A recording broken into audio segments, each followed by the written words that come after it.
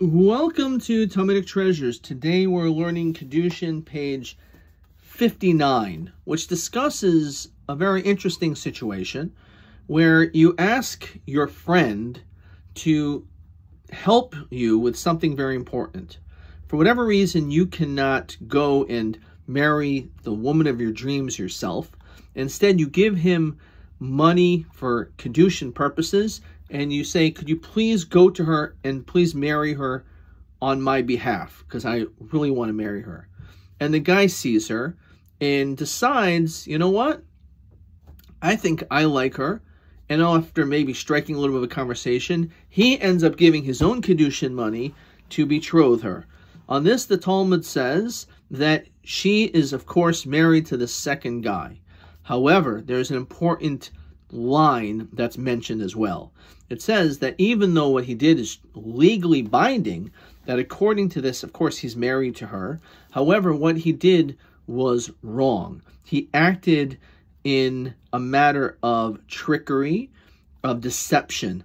He gave the impression that he was going to do the bidding of his friend. Instead, he ended up marrying her himself. That is considered to be legally binding, but unethical behavior.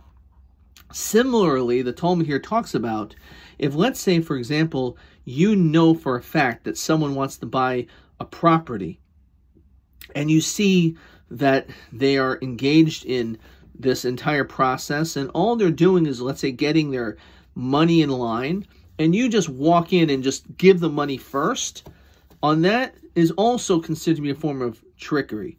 And in fact, the Talmud gives a much stronger language. It says if you see someone who is poor and you see that they're trying to buy some food and there's, let's say, one hot pretzel left at the stand and there's no other food around and he's just trying to get a couple pennies here and there, and you know in the matter of a few more seconds he's going to have enough money to buy this pretzel because the poor guy, it's difficult for him to get this money, and you just take your credit card and swipe your credit card and grab this pretzel. Now, legally, you are the owner of that pretzel, and you could eat it in front of him, and it's yours. However, the Torah tells us, the Talmud says something unbelievable. It says, if a person is mahapech b'charara, you have a poor person, again, in this case, and someone else goes and takes it from him, what is that person's status? Nikra Rasha. You're considered to be an evil person, which is an unbelievable thing the Talmud here is telling us. You can follow every single rule. You can do everything exactly by the letter of the law, but you are still considered to be corrupt. You're still considered to be a Ramai, which is someone engaged in deception and trickery. And even under certain circumstances, you can be considered, and this is not just random language, the Torah does not allow you to call or label someone something if it's not true. This person is considered to be a Rasha. He is wicked and evil.